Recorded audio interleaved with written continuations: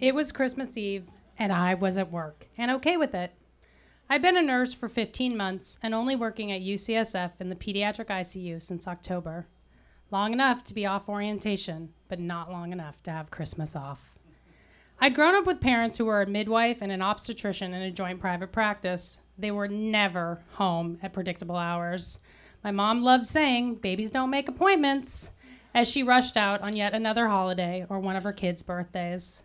Usually, one parent stayed at home. But if something bad happened, both my mom and my dad headed to the hospital.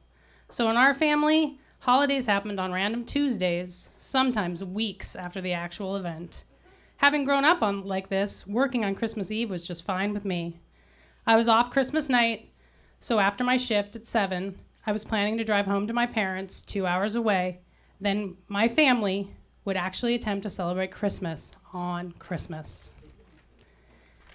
The pediatric ICU at UCSF is an amazing place. The end of the end of the line. When children's hospitals all over the West Coast couldn't fix a kid, couldn't diagnose a kid, they sent that kid to UCSF. There, that kid, regardless of insurance, received the best, latest, and most innovative care. But we were the end of the end of the line. And that means a lot of those kids died. I was trained as a nurse, so of course, intellectually, I understood the kids died. Cancer, congenital heart disease, car accidents, drownings, and asthma, all these things kill kids. But until I walked into that, I'd never really given it much thought.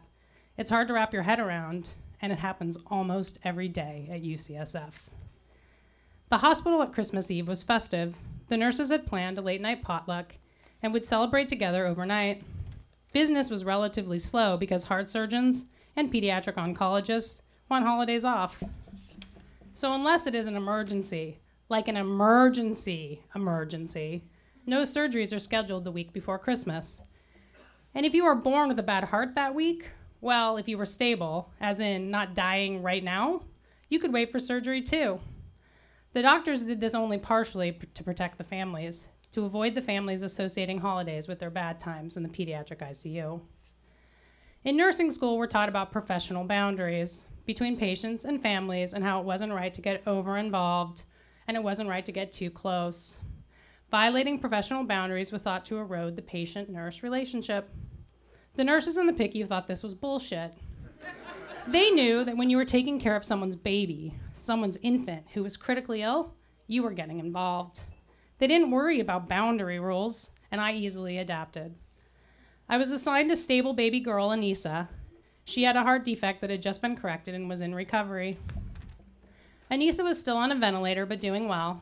And in the morning, on Christmas, we were going to remove her ventilator, and her parents would be able to hold their baby girl and see her face without a tube for the first time. The ICU was all glass walls where curtains were left open between the beds most of the time. Usually, we were only assigned to one patient, and never more than 2. My patient, Anissa, was among the most stable, although still considered critical.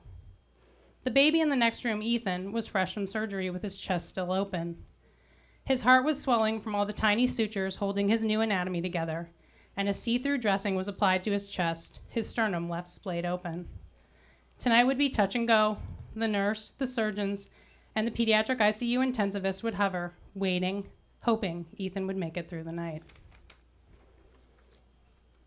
I went about my work and settled into caring for Anissa. At about 9 p.m. every night, the nurses tried to create some quietness to simulate nighttime on the unit. We'd even dim the lights in the kids' rooms and the hallways, but there was always noise. The constant beeping of the monitors tracking heart rates and oxygen saturation, the pumps running fluids and medications into tiny veins, the residents at the desk dictating notes, and the nurses gossiping while lives hung in balance. I was pretty sure, by looking at Anissa's vital signs from the nurse's station, I was pretty sure she was sleeping in her morphine haze. The night wore on, and most of the families left to sleep. We had no visiting hours or restrictions on who visited. The parents could stay all day and all night. Ethan's parents stayed in chairs at the edges of the room. The new mother cried occasionally next to her shell-shocked husband. I did my best to help Ethan's nurse with all the things he needed just to keep him alive. I still had a lot to learn, and being in a room with the sickest kids was a good experience for me. We left the curtains open so I could watch Anissa. Every hour, I'd check all her vital signs, suction her breathing tube, draw some blood, and rub her head or pat her diaper. Next door, the nurse stayed hutched over Ethan's warmer, the parents huddled together in a corner. Occasionally, we'd leave our patients' rooms to sit outside, eat, and talk about our holiday plans. Sometime after midnight, the alarms in Ethan's rooms went off all at once. The nurse yelled for backup. Someone ran to wake the resident and the surgeon. Ethan was coding. In a code situation in an ICU, we are the code team. I, because I was new there, was the recorder. I wrote the stories. Orders were given calmly because when you code a kid like every day, you get good at it. Push meds, remove the dressing from the open chest, crack the chest, hold the heart in your hand and pump it quickly and gently. Hope the medication will work. Hope to save someone's dreams. The parents were always offered the choice to stay during a code. Most often they would hover at the edge, next to the recorder, me. Ethan's parents chose to stay, practically cuddling me. The code went on for 20 minutes. It felt like 4 hours. I scribbled furiously. The baby's heart was held and massaged. The medications were pushed. Should we call it? The pediatric ICU team would ask, and the surgeons would refuse. Ethan's parents stare. We stay focused. And then the mother spoke, not particularly loudly. She was no longer crying. But it's Christmas. How can this happen on Christmas? She is looking at me. I'm 23 years old, and I can't figure out how to stop breaking up with all my boyfriends, much less why our kid is dying. I can't wrap my head around it any better than she. Ethan's mom grabs my arm. This is not my baby, I tell myself. This is not my family. Maybe the boundaries aren't bullshit. We call the code. The parents are whisked away to the grief room to sit with the nurse until the room can be cleaned, the baby prepped. They are offered a chance to hold their now dead baby. I check my very alive little Anissa and give her some morphine she probably doesn't need because shit, the baby next door to her just died. Someone around here might as well be high.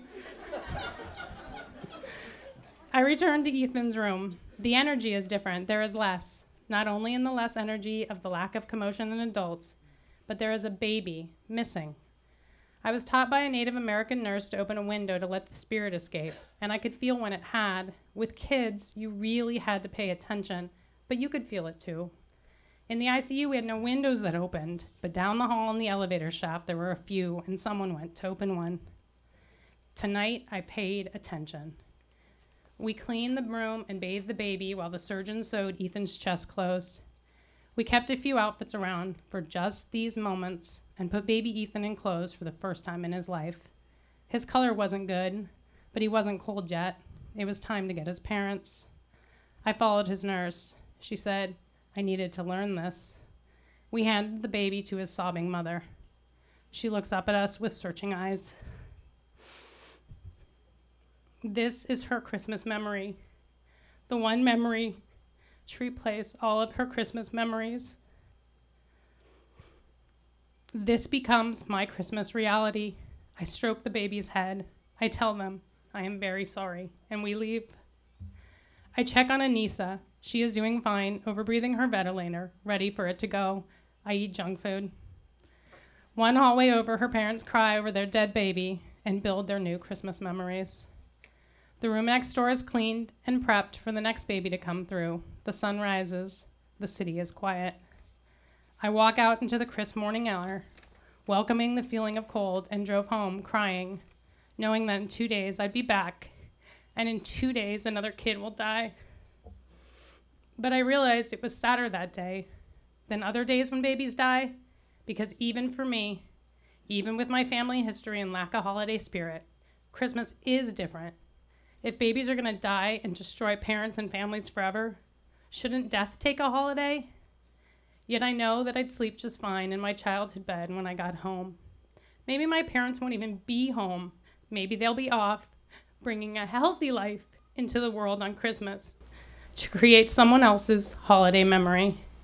And I know that in 6 hours I'd have a drink silently so as not to ruin everyone else's Christmas to the baby that briefly was and then almost as quickly wasn't. Thank you. That's Lisa Sacco.